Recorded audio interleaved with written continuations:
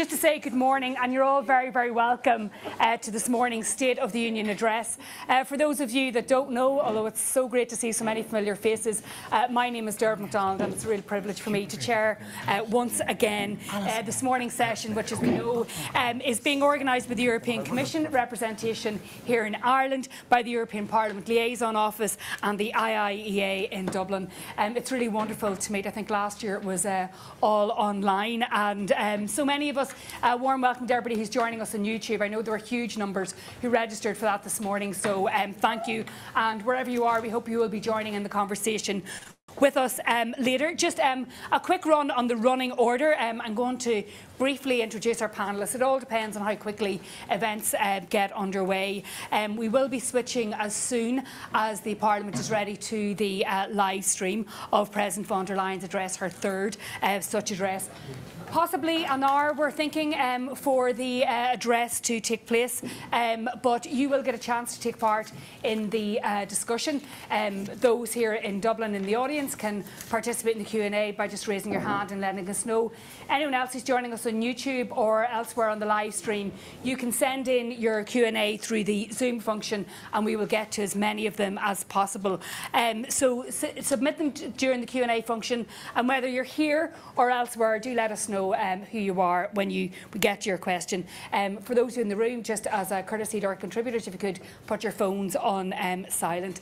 Without further ado, let me introduce you to our panel, none of whom needs any introduction. To Bridget Laffan, Professor Emeritus and former Director of the Robert Schuman Centre for Advanced Studies at the EU Institute in Florence. You're very, very welcome, Bridget. Alice-Mary Higgins, on my far right, is an independent senator in Seanad Éireann, where she leads a civil engagement group, and she's a member of so many committees: Environment, Climate Action, Finance and Public Expenditure and Reform. John O'Brien, who almost gave me a little heart attack because I didn't know where he was because he went to the wrong Mount Street.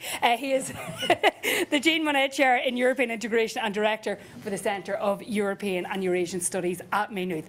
And last but not least, we are joined by David O'Sullivan, who is the IIEA Director General, amongst many, many other accomplishments. I think we can see a very, very prominent theme, which is going to set the scene for much of the address this morning. What I'm going to do is we're going to have just maybe some brief initial thoughts from everyone here on the panel, and as soon as we see it go live, we will join the address.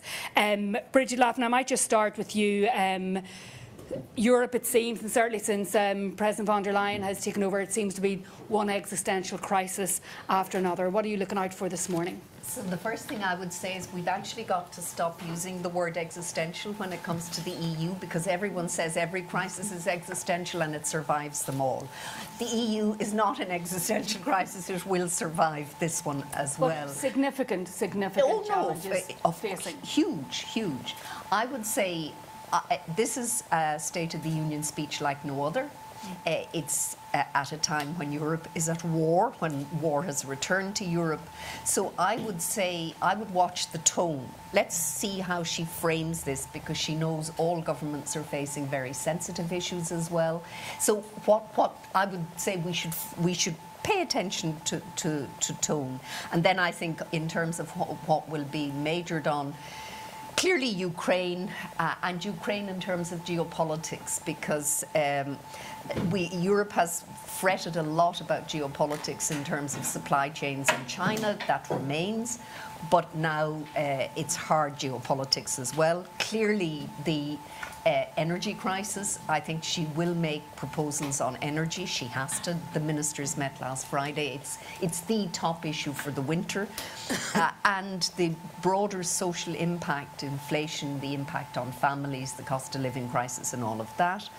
Clearly climate and climate transition.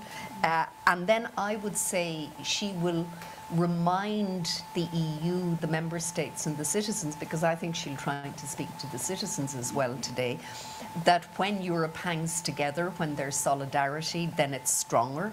So I would say that she will argue that this crisis, Europe has to be united, has to be at one, and only if it's at one can it pull through. And then finally, I would say you get something from the conference on the future of Europe. I don't expect anything on Brexit, but some reference to the Queen. And obviously Olga Zelensky, John, receiving an applause there this morning. There is now a State of the Union political bingo game you can play. You can guess what is going to come up in the speech. What do you think is not going to come up? What do you think might be omitted? Well, energy, Ukraine, and tackling democracy. I think those are obviously the three things that are most important. I'd be very interested in the light of the revelations yesterday about Russia's sponsoring of extreme parties and disruption in democracies in the West, what she's going to say about that, because obviously there are member states of the European Union where the rule of law is in a pretty dreadful state, and there have been regular criticisms of the Commission that it hasn't acted sufficiently or sufficiently robustly to protect democracy in Hungary, Poland and elsewhere. It's a sensitive issue, ongoing negotiations with both Budapest and Warsaw about commitments that they have made around rule of law issues, but it's sensitive for a whole variety of reasons. And there we are, very much on time this year. Let's cross over to the John and David. We won't get to everything, obviously. David, at the opening, Bridget invited us to pay attention to the tone. It began with "we will be tested, we will prevail." The Ukraine crisis showed Europe at its best. What were your initial thoughts? Well, you know, I can be a bit cynical occasionally. You know, 40 years of working in the European institutions, I've seen a lot of things come and go. I've written a few of these speeches. I have to say I thought that was genuinely inspiring. I thought it was a remarkable speech. I thought she really captured the mood. I think the Commission's communication skills have improved remarkably, Barbara, from the early days when, you know, we were very clumsy. I think it has. But I really just felt she really captured the mood.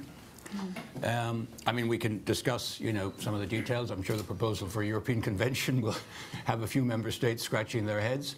But I thought, you know, her basic emphasis on values, on what we stand for, on the challenge which the Russian war in Ukraine poses, not just to, you know, a military situation or the independence of Ukraine, but to what we stand for, what kind of future we have, the link between the energy crisis, climate change, the emphasis on the need to kind of have a new economic and social model, business model, to adapt to the changing situation.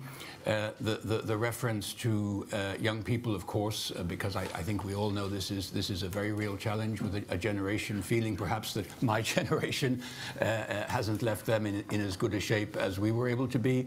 So I honestly, chapeau. I thought it was an excellent speech. And, you know, you have to bear in mind that she's speaking in 3 languages. English is not her native language, but I really thought the only thing that disappointed me, if I may say so, was on the Parliament side. There were quite a few empty seats, mostly on the right-hand side of the hemicycle, but honestly, all throughout it. I thought the Parliament let itself down a bit there by not turning out in full force. I mean, if you go to the State of the Union in Washington, which I had the privilege to do on 4 occasions, I mean, it's literally there are people sitting on the steps. So I thought maybe that was a lost opportunity for the Parliament to assert its role. But otherwise, honestly, excellent performance. I mean, then we can discuss some of the proposals are controversial. Some of them will be, you know, some of it will maybe not travel as far as we might like it to. But one of the best speeches I've heard from a President of the Commission in a long time. Alice-Mary, courage, solidarity, these were the big themes. That was certainly the frame within everything was set. It was amazing to see all the female leaders as they could, all out in their blue and yellow. Certainly that was the big support. But beyond Ukraine, and I suppose the connections between the Russian aggression and the energy crisis, looking at the temporary and exclusionary measures being proposed in respect of energy and the companies, and also her comments in respect of not just household but also SMEs facing what she described as both inflation and uncertainty. Do you think the speech delivered on what is, I suppose, heating and eating? I think we can reduce it down to is what most people are worried about going into winter. I think there was really interesting. So on energy, a lot of it is some of which we knew coming out of the meeting of energy ministers, the direction. But I thought there were some very interesting things around energy, because there are those temporary measures that we've heard about. But she did also talk about that kind of almost structural reform of the market. So there's kind of those. It's interesting that we're seeing, the fact that the need for different measures in how, for example, gas is being treated and how renewables are. And in a way, it's a different. If we look just back 1 year, when you had the taxonomy and the kind of an attempt to kind of blend together gas and renewables, we are seeing this acknowledgement of very different strategies and very different approaches needed on both. And I thought, I was very struck by the, we had the car-free weekends, but the same road. So what I thought was interesting was these kind of emergency measures that are there, that idea of, the capping of prices and so forth, but also the recognition for the need for radical reform in the market. And I wonder, will it lead to a shift away from that gas approach? On the economic, the eating and, heating, the basic need piece was covered, but I must say I have a little bit of concerns just around some of how, there seemed to be a little bit of a rollback around towards the old fiscal rule framework. So the idea of, strategic investment being excluded. And there is a real debate there because, things like education that were being spoken about very strongly and repeatedly by the Commission President, some of those are not going to fit a strategic investment frame within, for example, the semester process and others, because they don't deliver an immediate financial benefit, but they're crucial for society. So I suppose the social spending piece, I'm left with a few question marks around, is there really support for social spending? Are we kind of, for example, it was that idea of spending sustainably, but what about, the Sustainable Development Goals and this whole picture? Not all of them fit an investment return mechanism. Just remind everybody, if they're using, there's 3 handles, at EU Ireland, at EP in Ireland and at IIEA, and using the hashtag SOTEU22. Coming back to you, Bridget, obviously that 140 billion being promised by the crisis levy, or looking at the companies, but also this notion of a hydrogen bank and the delicate balance between reducing the gas dependency and particularly the Russian supply, but also trying to meet the the full-blown climate crisis that we're facing. That's a very, very delicate balance, and you could really see her trying to make those connections between both. Absolutely, and of course energy dependency, which Europe walked into, and Germany in particular, has proved to be one of Europe's Achilles heels, and now the shock of Ukraine means that that is being addressed, will be addressed. But of course we also have the climate crisis. For me, I think the strategic actually matters a lot. Why? Because Europe needs to be, the world is shifting very dramatically, and Europe has got to be very strategic about its political economy, its energy. We're now in a time when Europe in 30 years will be determined a lot by what we do over the next 10 to 15 years. So I welcome anything that makes Europe more strategic, anything that makes Europe look at not to become protectionist, because that won't work, but understands that dependency, strategic autonomy has meat. And so I really welcome the strategic discussion around energy, because also it's intergenerational. If we don't get this right, the cost will be borne by the next generation. Which, of course, was her final point when she was building up towards the European Convention, which we will get to. But it was interesting when you said not protectionist, and yet when she was talking in the context, Bridget, of the new European Sovereignty Fund, she was talking about a future of Europe made in Europe. Even the Critical Materials Act, it is not quite Tax Cuts and Jobs Act, but you did get a sense of bringing it back home, a sufficiency on the continent. So I think Europe is not saying no to globalisation. What Europe is saying now is shifting globalisation in certain ways that suit us better. In other words, breaking that dependency, because I can't remember the dependency on China was 90%, it was 60% for lithium and 90% for something else. But that's too high. That's way too high. That's handing China huge power. So, and the other thing I would say is we're also seeing an EU emerge where public finance plays a very important role in the future. There was historically Europe's main public power was regulation. That continues to be important. But here we're seeing the development of a public finance Europe that's very different to the old budgets that I wrote a book about in the 1990s. And that's something I think to watch. But I do think we are seeing, I've argued since Brexit, we have seen and are seeing a very new European Union emerge. And to me, everything she said today confirms the fact that Europe is trying, and it's extremely difficult because of heterogeneity and difference, to really respond to the world that Europe finds itself in, rather than the world that Europe would want. Europe always would prefer if the world was more like Europe. We now know it's not. So it's very good that the wake-up call in Europe, that the world, we now have to face a world that isn't entirely of our making, but we've to try to steer a pathway through that world. And none of this is easy. None of this. There isn't any easy public policy challenge here. And that includes, I suppose, John, foreign policy, two major issues in respect of accession, but also democracy. She spoke of the need for a defence of democracy pact, and also huge support for Georgia, Moldova, for Ukraine at the heart of Europe. But even that is not as easy as it sounds. No, it isn't. I agree with Bridget. The Commission set out an ambition at the beginning of von der Leyen's term to be a geopolitical Commission, and I think we're getting there. It is becoming more strategic in all kinds of senses. But specifically on accession, I noted that, and I agree with David, it was the finest State of the Union speech that I have seen.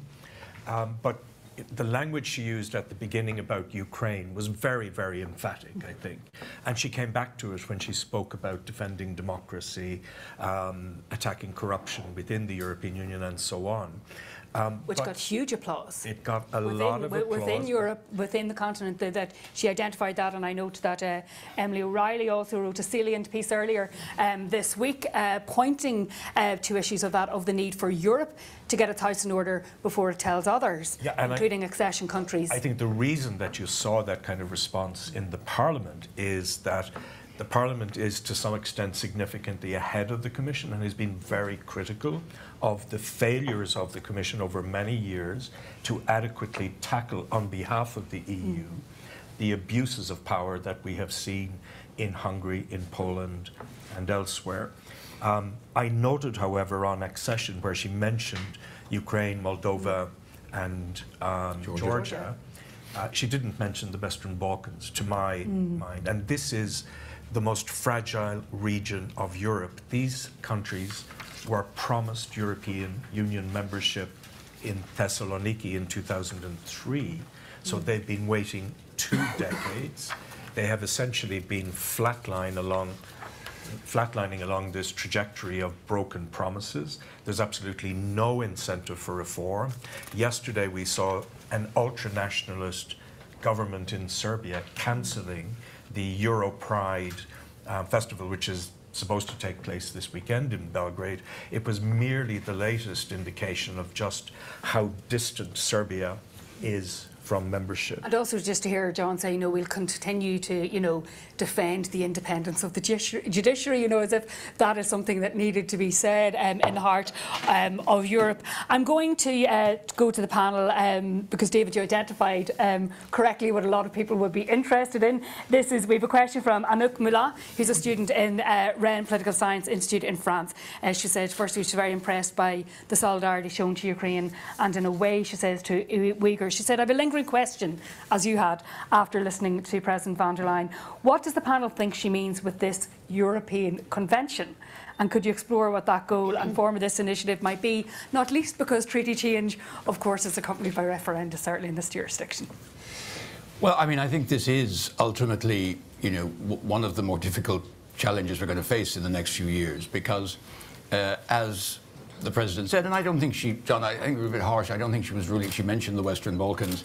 They clearly, I mean, we have, I think it's 10 countries lined up for accession. She didn't mention Turkey, which is a candidate country, but where things are not going very well. It is clear that if we are talking about a further expansion of the European Union of that scale, we need internal reform. We are not capable of absorbing 10 new countries with our existing structures and systems. But nobody really wants to engage in that discussion, and this is the challenge. So, I mean, what she meant by European Convention, I mean, she specifically mentioned it strangely, I thought, about intergenerational solidarity. I mean, it seemed to be a rather limited thing, because if you start a discussion about reforming the treaties, it will run much broader than that. What she actually said was, it's time to enshrine solidarity between generations in our treaties, founding, full yes. stop, and then the moment has arrived for a European Yes. Convention. So I was trying to see. Yeah, I'm assuming assuming that, yes, she was specifically mentioning that, but she knows, as everyone does, that if you launch a European Convention on institutional reform and treaty reform, it will have a much broader agenda. Alice-Mary, what were your thoughts on that? Yeah, I thought it was very interesting. I mean, I was a member of the Future of Europe process, and I suppose I'm looking to, some of the focus was around the things that involve treaty change, but there was a lot of other recommendations, some of which we're still seeing, which there's no obstacle to moving forward on, that haven't yet been moved forward. And so I suppose when we saw it, I was wondering, I mean, is that the youth test that we've, has been promised? How much progress could be made on the youth test, without or previous to a convention? The fundamental rights. So one of the issues, if I look to the issues that had really strong messages from those participating, that idea of, most people already think in Europe, we found that the Charter of Fundamental Rights is part of the rule of law, but of course it's not, and that's why in the rule of law engagement at the moment with Hungary, Poland, it's focusing on procurement, on corruption, on the financial issues, whereas a lot of the public concern has been on those issues of the breaching of fundamental rights. So, is it a convention around the protection of fundamental rights? Is that what we mean by do no harm? Or is there going to be something pushed out front, and then there's a whole load of other issues that are probably more controversial that maybe weren't talked about in terms of the convention around the processes? So I think it's one of those areas where more definitely needs, but the principle of a convention has been pushed for by the Parliament. The question of, is it a convention about how we work? Is it a convention around strengthening those individual rights? And for me, I certainly had a sense that there were certain issues supported more from the Convention on the Future of Europe than others. It was sort of a big tease at the end. It was very much a tease. It's the youth test going to be the showpiece. I think it's probably what is the convention, probably, or what does it mean? Bridget, can I go back to you just on the Green Deal agenda, which I know is a subject that is close to your heart, because you read the business pages, there are countries that are trying to prevent a Lehman-like response, huge liquidity crises for many companies that are facing collateral obligations. Some of the things that she was talking about, the measures, both on a standalone basis and collectively, are actually, you're talking about major structural reform to key utility markets. And speaking to that earlier discussion, does it have the institutional and governance capacity, do you think, to address all of that? Because those are things we can try to tackle immediately, but that have long-term market implications. Absolutely. So I think that what the war in Ukraine has done is it has exposed and firstly made more urgent the climate issues and the acceleration of the climate crisis itself. But it has also exposed the pain involved. In other words, this is the mother of all collective action problems. I think what she was saying about the market for electricity, that's been on the agenda for ever and ever and ever. In my last life in Schumann, we had what was called the Florence School of Regulation, which was set up after something called the Florence Forum on Electricity Markets, which started tackling the utility, the monopoly problem. And of course, these are very big monopolies, they're very powerful and very hard to change. But now we're in a new game and there's a new stage. And Europe has tended to find the governance capacities, either formally or informally, and also cross the levels when it needs to. So I would expect that it will. I think it'll be extreme. It is very urgent and will be addressed. But what we still, the struggle in Europe will be the impact of all of it, not just on our SMEs, but on each of us as individuals, households and all that. And Iris turning the lights out when the last visitor you know, goes. exactly. The Eiffel Tower, yeah. The kind of, all of that. And so I think that's such a big societal shift that it requires more than government. That's a pact with society to change how we are. And of course, what Europe does on the climate crisis in and of itself is simply not enough. So that's also the partnership with other parts of the world. But I do think what we've seen over the last, in an accelerated way over the last number of years, is we can't hide from the climate crisis anymore. No.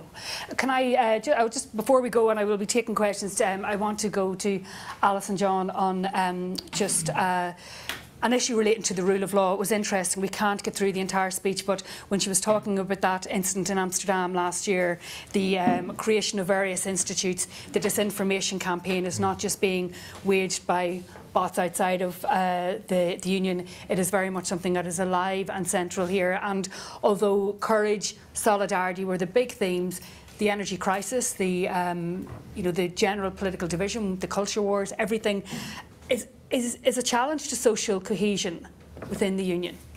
Yeah, on China, I think the EU has been late to wake up to the nature of the threat, but it has. And the Amsterdam case was replicated here in Ireland, you may remember, when an academic at UCD who was raising serious issues about human rights, the treatment of the Uyghur population, for example, in Western China. We then saw the Chinese government try to put pressure on the Department of Foreign Affairs and the government. To the great credit of his department, Bridget's old department, they absolutely supported him solidly. But it's an indication of the insidious ways in which China has tried to insert these soft power instruments into the member states of the Union. So I think we have to be very careful. The universities, I think, really should do a complete inventory of all our links with China. And I would suggest that we should divest almost completely from China, because we'll be in the same sort of situation that many were in terms of their institutional links with Russia.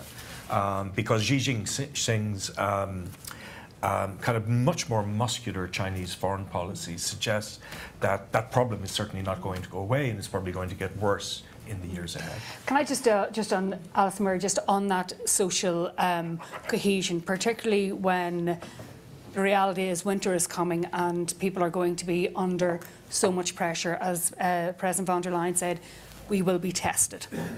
Yeah, so just really quickly though on the human rights piece, because I did want to add in, it was something we do need that human rights regime that was tested, that there is consistency around the human rights testing. So we know that there's a rightful move away from Russian gas, but we also need to be looking at the human rights issues in relation to Saudi Arabia and for example, in relation to, there are concerns around, even under Repower EU, some of the agreements signed, for example, with Israel, that are not as clear about occupied territories. So there's a few, I think for Europe to be strong on that human rights piece, we will need to be shown to be applying it very strongly in all of our agreements. And of course, in terms of things like lithium, that's going to be, we know that the trade agreements with Chile are being renegotiated, and that's going to have to be, there's been some concern. I saw the You talked about the need to build up strategic reserves. Yes, and in terms of being strategic is really important, but it's also important there's a strong ethic in that. And I thought, we saw the decolonise Russia poster that is there. When we talk about the world that Europe finds itself in, Europe did shape a lot of that world,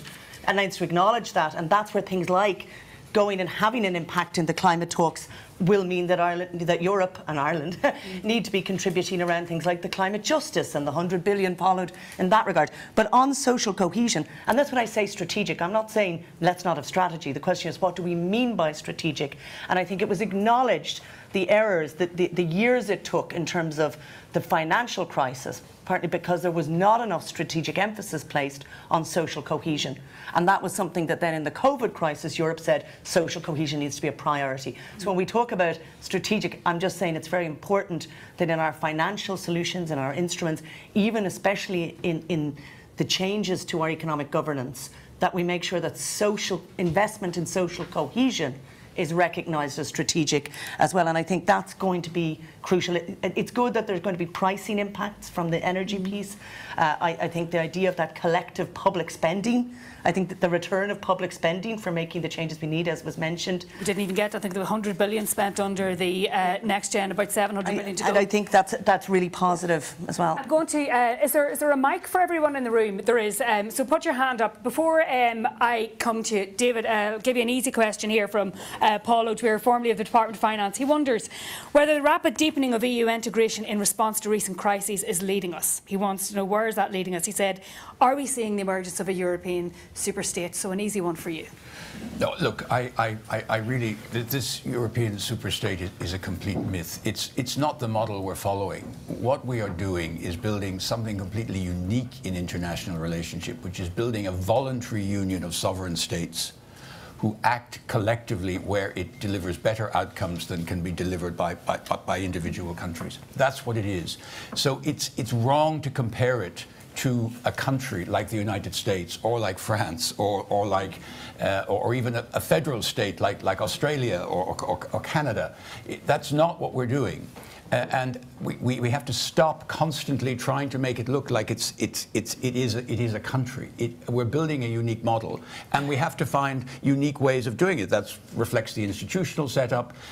We have to also recognize that our people are deeply attached to their national identity, their language, their history, their culture. People do not want to lose that. But on the other hand, as the President said, we absolutely know that as individual countries, we are much less powerful, much less capable of delivering for our citizens than when we act together. But you have to demonstrate that case by case, and it changes. Who would have thought we would have had common procurement on vaccines until the pandemic came? Now we have to reform our energy market in a way which will be much more integrated because of the war in Ukraine and because of the consequences, and for climate change. So it's an evolving process. There will be a tendency, if we enlarge further, if we get to, I think it's potentially, at the moment it's 10 countries are sort of candidate stages. That takes us to 37 countries. That's not going to be, you know, a federal state run with a central government. So this balance between doing things collectively at a central level with real institutions, with a rule of law and governance over those institutions, but at the same time maximizing the autonomy and the capacity of individual countries to choose their own way of life is the model. Are you okay for about another 8 to 10 minutes, because I do want to get to everyone on the floor, if you're okay with that, Barbara. There's a lady here just in the third row, and again, if you just let us know who you are and where you're from as you pose your question to the panel. Thank you. Thank you so much, and thank you for the invite. It's great to be here with European and global friends. My name is Mari Skåre. I'm the Norwegian ambassador. So I'm very happy to partake in this discussion and listen to this speech, which was really, really very good. Norway and the EU enjoys a very close partnership. Of course, the IIEA is the fundament for this, but we have also 70 other agreements between Norway and the EU, and we are like-minded in foreign policy and security policy and solidarity with Ukraine and so on and so forth. So we share the objectives, we share the visions, we stand solidaric. And we, of course, we are a reliable and predictable partner to the EU, not only in the current energy crisis, but also with the visions for the Green Deal, in democracy, rule of law. And I would encourage all our EU colleagues to engage with us at the political level, of course, but also at other levels, because we need to prepare the decisions. We need to engage in this discussion if we're going to find a way out of the current crisis. I would like to ask the panel how you see Norway as a predictable partner and solid partner to the EU. Thank you. Thank you very much, Ambassador John. Oh, for sure, Norway is a truly important hand up if you'd like partner. to. Yeah, I'm going to try and keep everyone going while you answer. So put your hand up if you'd like to ask a question. Thank you. I also note that Norway has been incredibly generous to Ukraine, looking at financial dispersals and things of that in recent times. I note also that Norway might have been a member. We're coming up to our 50th anniversary membership. Norway had that choice, but I mean, it's locked into a relationship with the European Union that's very positive for both sides. And I think the Ukraine war has only enhanced all of that. It's not just about Finland and Sweden, changing their minds about NATO, Denmark closer to European security policy, opting into that. Norway is also part of this because it's part of that ring of structures that surround the European Union, and it's all for the good, in my view. That's great. Have we any more questions from the floor? Don't be shy. This gentleman here in front, and actually this gentleman at the back. So we'll take those two, maybe the two questions, and throw them to the panel. Thanks. Thank you very much. Andy Maguire from TU Dublin. I'm asking a question maybe similar to Norway, but it's with relevance to Ireland. I have 4 children. They emigrate. They're emigrating during a good time. They emigrate to the Anglo-American countries. They don't emigrate to Europe, where there's, as the President said, there's shortage of labour. They're highly skilled. They're from a very good background. And if you're from Balbriggan or Ballydahab, I think if you're going to emigrate or if you're going to leave the island, the tendency is to go to Anglo-American cultures. So how can we, I'm a completely affirmed European, had the pleasure of studying Leuven, lived in Italy, how can we, as an island or Ireland, contribute more to Europe and get ourselves more in the European vein? Because we might end up becoming a small little talking shop, not really of relevance. Yeah. I might throw that to you, Bridget, having you know, been in Florence and being at the heart of that. We didn't get to everything, but obviously education and skills was a major, major part of this. You said 2023 had to be the year of education and training. So I think the answer to your question is that migration tends to follow migratory pathways. And so if historically, in an earlier period of European history, the Irish went to the continent and then they started to go both to the Anglo world. So I think there's that. I think it's English. Yes. It's the ease with which Irish people can rock up to an English-speaking country and settle in. And there's not just a resistance to language acquisition in Ireland now, but the numbers doing French and German are down. And I think that's an enormous problem, not just for us in terms of skills and education, but just culturally. Yeah. I think just culturally it impoverishes us to be locked into predominantly into an Anglo world. But I would say also don't underestimate the number of Irish people across the continent. Yeah. There are 50+ Gaelic football teams on the continent. That means there are a lot of Irish in a lot of places. So I understand the draw of English, but I think there are migratory flows to the continent as well. And very vibrant Irish communities in Brussels, in Italy where I lived, the Irish were there too. So, but I do think language acquisition in our educational system is something. Also, for the other big issue for the Irish is the generation, David's generation, are leaving or have left the Commission, and we now need people to take jobs in the institutions who are good enough, have the language skills to get those jobs, because if we don't, we lose soft power. And it's of immense importance that Ireland has sufficient numbers of high-quality people in the institutions at senior ranks. If we don't, it's a problem. Okay, this gentleman here to our left. Thank you, Bridget. Thanks very much, and thank you for the event. It's very, very nice to be out at an in-person event. I keep saying it. Dúil Tóibrín from Meta, and I'm going to ask probably an unfair question, given that we've all just heard about the convention and the reform. But would the panel care to speculate on what type of timeline we might be looking at? If we're talking about the type of targeted reform potentially that Senator Higgins mentioned, or a broader piece. Thank you. David, what do you think, just in terms of how long is a piece of string? You know, I mean, look, we've been here before. We know that there will be a lot of resistance from member states because it doesn't really fit with national politics in any country at the moment. Nobody wants to have another referendum on Europe. So there will be resistance. On the other hand, there's an issue there that needs to be addressed, and it's not going to go away.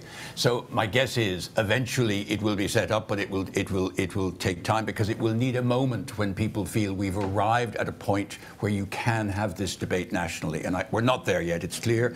So we're probably talking about several years, in my view, and certainly before you would get to a text of amending the treaties, you know, that's going to take. This is a medium-term project. But I think what was significant was that she had the courage to call for it.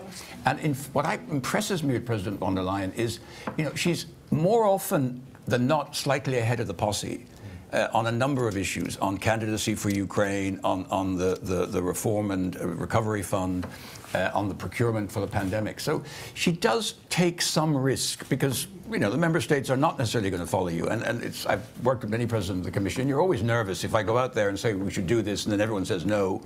But she takes some risk. And I think today, not only was it a fine speech, but she had the courage to put that out there. It's a controversial issue, and it won't immediately take root. But we will remember that this was perhaps. I think it certainly had a desired effect, because we're all talking about it. Barbara Nolan. Yeah. Hello, Barbara Nolan, Head of the European Commission representation here. First of all, I'd like to thank all the audience for coming, our panel. I think I would agree with David that, you know, it was, I think, one of the best, if not the best speeches I've seen. I would say that, wouldn't I? You would. In the immortal words of Monty Rice Davis or whoever said it. But I do think that it was a courageous speech. I think it struck the right tone. I'd just like to come back, John, on what you said. In fact, I'm reading the line here. Yeah, she did mention that. So I want the people of the Western Balkans, of Ukraine, Moldova and Georgia to know you are part of our family, your future is in our union, and our union is not complete without you. So she did mention it. I think, to be fair, she is she's been really at the forefront of recognising the importance of the Western Balkans and the importance of bringing them into the European family and stabilising the situation. So I think, you know, she's sort of stuck her neck out, if you like, on that at a time when maybe other heads of state and government aren't so convinced that this is the right time. Within the council and not within. I am determined to get you out by 9:40, so very, very quickly I'm going to go to the panel. We're mid-term, but it's a term like no other. So just from each of you, just some concluding remarks before we bring the event to a close. I think she's been a very good president. I think putting climate change at the heart of the Commission's programme was the right thing to do. We've seen it replicated in the COVID recovery funds. Climate change spending is about a third or more of what governments are spending. But to go back to our last point, there's only so much that the Commission can do. It can set the agenda, it can put policy proposals out there, as it did with the energy proposals last week. But as ever within the Union, a system of divided government, it is very, very difficult to reconcile, even within the Council, 27 different national positions, and then to match the ambition that's often put out there by a Commission President in these proposals. Alice, but I think it's more or less a positive report card at half-time. And for you, Alice-Mary? I think it is around making sure that those wider frames, that go wider than the EU, the human rights frame, for example, that is kept peace. So migration was mentioned in that, and I thought it was interesting, she mentioned there's going to be negotiations around the Migration Pact for the next 4 presidencies. It's been signalled. It's not, and so it's not just Ukraine. That idea of that being a model for was very interesting to me in terms of, does that mean that we're putting a kind of human centre? And that came out of the Future of Europe very strongly. Then within our energy policy, again, climate. So you have to look to there's things that we can do in terms of in Europe, but that we frame it within that wider human rights frame internationally, and within the wider, you know, we said existential is overused. Not in terms of climate crisis, it is in that sense. So I think that's crucial, even, and there are a lot of battles still. You know, the hydrogen strategy, is that going to be green hydrogen, or is it going to be a last other pass for the gas industry? You know, there's a lot of debates within what she said, but I think, I did think it was a strong speech, and I think it opened up and made clear lots of key decision points, and I think it'll be over the next year and 6 months that we see unpack what the different arguments are within them. Yeah, David, the State of the Union, it is sort of something of a US import, but how important do you think it is for the legislative agenda? And when, she's talking about, new iterations of the CHIPS Act, for lithium, for other critical materials and stuff, what do you think are the chances of realistically in implementing many of the things she outlined today? Well, I mean, if you watch the State of Union speech in America, it's an event in and of itself. It tends not to have much of an impact afterwards, right? It's a media show. She has borrowed some of the elements, the special guests, the kind of trying to make it personal. The reference to the 2 Polish girls and their work for refugees. But I think she has announced that this commission has honestly produced fantastic output under huge pressure. And I honestly think they have delivered. I think the tectonic plates are shifting internationally, and we have to define what that means for the EU 27, what it means for our neighbourhood, those of our neighbours who never want to be members or unlikely ever to be members, the UK, Norway, Switzerland, but who are still strong partners, those of our neighbours who want to join, and how do we manage that? And how do we then fit internationally, United States, China, Russia, obviously, in a very difficult place at the moment. This is the challenge, and at the same time meeting the issue of climate change, which is the single greatest challenge we face. And I think this Commission has done a good job of framing that. Then, can we agree at 27? More often than not, yes, but never quite to the level of expectation which is made in the speech. And the last word to you, Bridget Laffan. So I think we haven't spoken at all about the fact she's a woman, and I think that has really mattered to her commission. She's the first woman president of the European Commission, but much more, it's the tone she strikes. She at ease talks about children, she humanises it. And I think that's been really important for this phase of European integration. So I think the fact she's a woman has actually had an impact and matters, not just symbolically, but much more substantially. And that is where you began, indeed. At the beginning you were talking about tone. That is all we have time for. I want to, on your behalf, to thank Mary Alice, David, Bridget and John. Thank you to our hosts, obviously the European Commission, the European Parliament Liaison Office, and of course the IIEA. It's great to be with you all again. Finally, thanks to you all for turning out in person, and all of those hundreds of you on YouTube. So thank you, and that brings to a close the State of the EU 22. Thank you.